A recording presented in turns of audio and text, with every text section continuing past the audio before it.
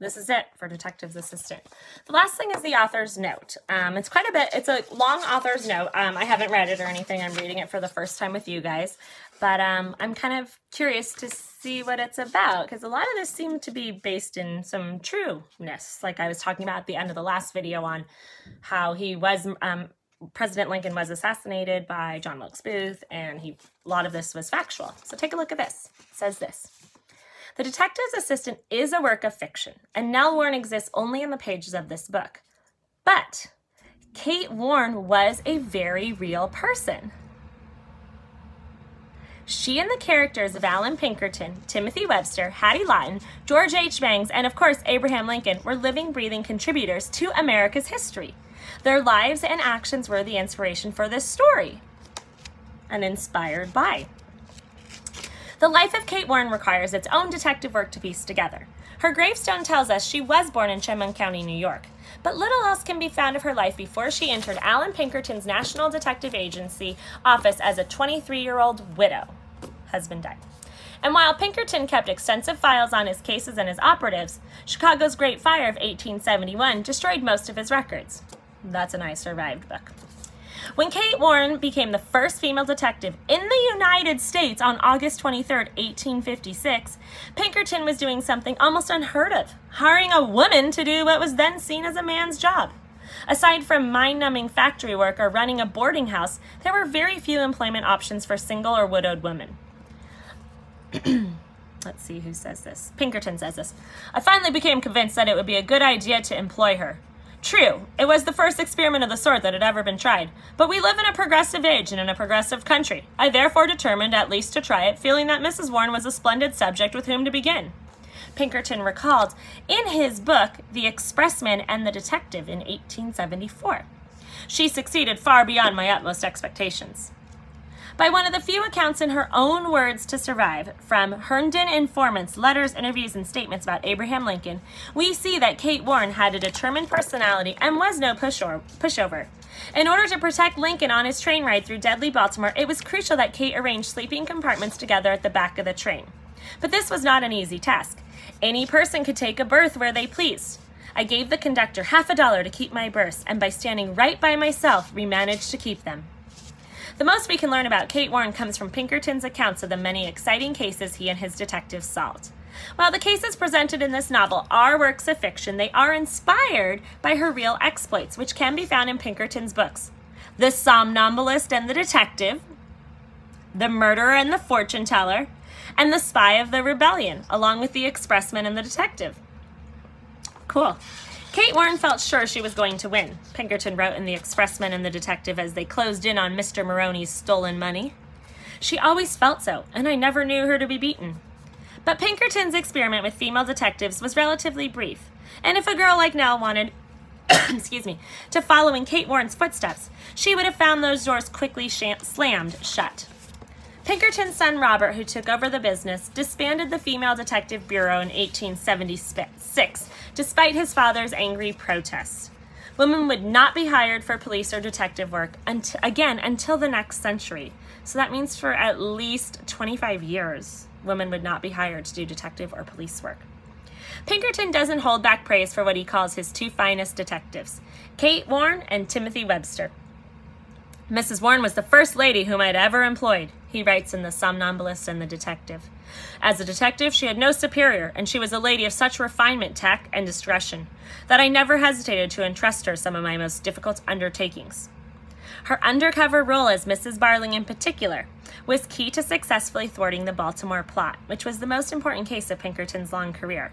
The coded telegraph that appears in the book upon Lincoln's safe arrival in Washington is an exact message that Pinkerton sent out heralding their triumph. Okay, so I didn't show it to you before, but I'll show it to you now.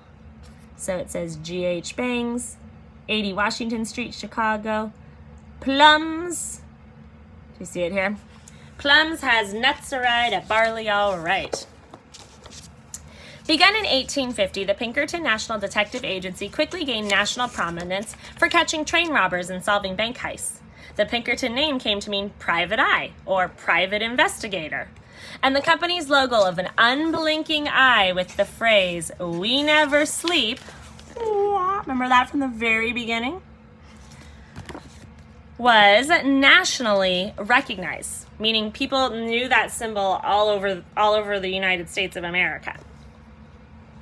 Pinkerton has written that Kate Warren never slept a wink during the train ride delivering Lincoln through Baltimore, just as the logo promised. We never sleep. The hard work of Kate Warren and the other operatives in protecting Lincoln leading up to his March 4th, 1861 inauguration eventually grew into what we know today as the Secret Service, which protects all U.S. presidents. Excuse me. That is a real thing, guys. The Secret Service is the security people that guard the president, okay? It's its own special unit. They are the ones that are with the president at all times, and it's their job to keep the president safe. Pinkerton served President Lincoln throughout most of the Civil War, both protecting him from personal harm as well as spying on the South. And his National Detective Agency went on to chase down outlaws over the ensuing decades, including Jesse James, the Reno Brothers, and Butch Cassidy. Those are like famous Western, like, what's the word I'm looking for? Like crooks, like bad guys. But Pinkerton, Kate Warren, and Timothy Webster were not serving President Lincoln in April 1865, when actor John Wilkes Booth fired the fatal shots in Lincoln's assassination. All right, so remember that 1861 was when he was elected president, and 1865 is when he is shot. By that time, Timothy Webster had already died. At the outbreak of the Civil War, he'd gone undercover as a Confederate soldier of the South. So he was trying to be a soldier from the South. He was pretending. With Hattie Lawton portraying his wife, the bold pair delivered valuable information to the Northern Army. But he was eventually found out and hanged as a spy in April of 1862. He was 40 years old. Hattie Lawton stayed with him until the end, served time in a Confederate prison, then was never heard from again. Kate Warren continued her detective work during the Civil War, working with Pinkerton and posing as a Southern belle. Like, remember, one of those fancy ladies from the South. A master of disguises and false identities, Kate Warren went by many aliases, such as Kay Warren, Kay Warren, and Kitty Warren. She was known to her close friends simply as Kitty. Vibrant and full of life, Kate Warren died in 1868, felled not by a murderer or sworn enemy, but by pneumonia. She was just 35. Oh, man. With no other family to her name, Allan Pinkerton was there by her side. Oh, To this day, you can honor the memories of Kate Warren, Allan Pinkerton, Timothy Webster, and George H. Bangs at Chicago's Graceland Cemetery.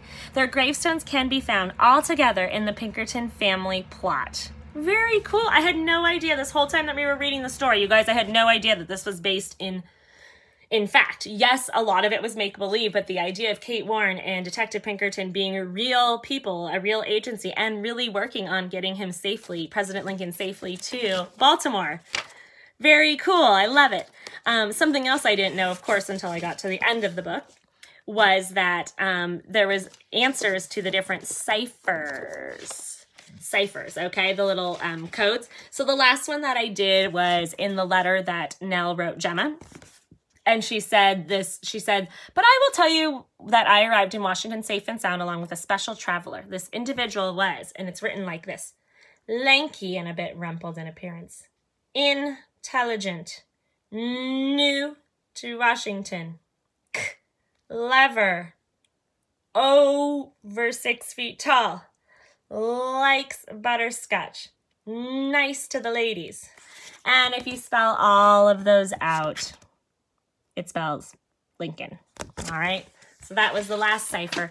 That's the end of the book. I really enjoyed it, you guys. I hope that you did too. She even says something else in the end here where it's like, if you want to read more. She was looking, she says, the author, I love looking at old photographs and poking around in ancient books. If you're as curious as I am about old stories, you might enjoy reading Allan Pinkerton's action-packed adventures featuring Kate Warren. Look for The Expressman and the Detective, The Somnambulist and the Detective, The Murderer and the Fortune Teller, and The Spy of the Rebellion. I also think it's fun to dig up old newspapers to see what daily life was like.